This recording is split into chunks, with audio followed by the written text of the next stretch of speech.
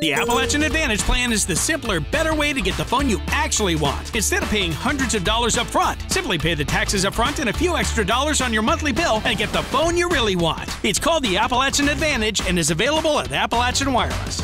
WestCare Kentucky and Ashcamp held a trauma releasing event on Friday, May 27th for its residents as a way for them to remember loved ones they had lost. WestCare Kentucky is a residential facility in which people struggling with substance use disorder can seek treatment and learn coping mechanisms to deter them from abusing substances. A lot of those residents and a lot of community members have lost loved ones. And today is an opportunity to get a little bit of closure on those events. So the clients today are focusing on coping skills and releasing some trauma. So you'll see today some of the events. The events are going to culminate today with the balloon release.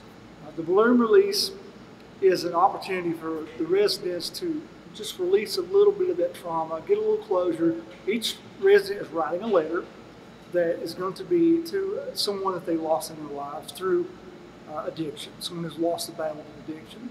The WestCare Ashcamp facility is an all-men facility which currently houses 67 men with the capacity to house 112. WestCare offers many resources for its residents to help them get back on their feet as they seek treatment.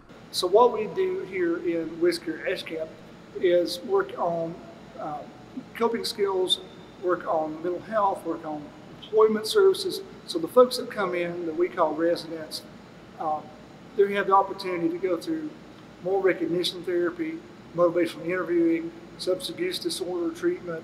So we're really focused on helping the individual to get those coping skills to be able to, when they leave here, they've got a way to recognize triggers and to work on that themselves rather than have to lean on us because we're not always going to be there for them. So it's really an inviting community, it's peer support community. We also offer aftercare. So when the residents leave the facilities, we have staff that follow up on employment, on how they're doing with their coping with the substance abuse issues. So that goes on for approximately at least 6 months. The day's events were all about recognizing and coping with trauma in the hope of receiving some closure.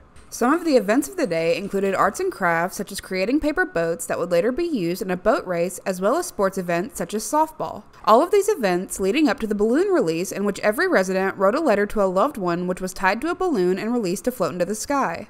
The release of that tension and closure that we feel is very important in dealing with those trauma incidents. This is the day that we have set aside. We're having activities that they can feel like that even though they may have been in jail or prison, they didn't get to say goodbye to those individuals. They are now putting closure on that through letters. And we've done this in the past, and it's very therapeutic. It's something that the men here need. They need to be able to express and release through an appropriate coping skill. Well, today is especially emotional. For a lot of folks, it's a Memorial Day weekend. So, we've got residents and staff as well who are dealing with loss of loved ones through the loss of loved ones, maybe through battling with addiction, but you've got also folks that are this weekend, it's Memorial Day weekend, who are remembering lost loved ones who gave their lives, paid the ultimate sacrifice through military service. So there's a lot of emotions. You'll see a lot of smiling faces, but there's a lot of people that are carrying a lot of hurt this weekend. There's a lot of things going on in the world, and this is an opportunity to get together, have some fun, but also deal with some issues, and hopefully get some closure and some rest and some progress from that, and learn some coping skills, and be part of this community and lean on each other this weekend. Staff and grief counselors were available at the event to talk to residents about their trauma. Residents were also encouraged to look to their peers for assistance to build a community where they could all work through their traumas together. We hear you, and we understand, that you're hurting and that we care. So the caring part and the trusting part is something that they have difficulty with just because that they have been let down. They have been disappointed. WestCare Ashcamp's trauma releasing event for its residents provided an outlet for those struggling with substance use disorder. With many events to provide these men with new coping mechanisms, the event was a heartwarming display of community and remembrance. For Mountaintop News, I'm Kelsey Dean.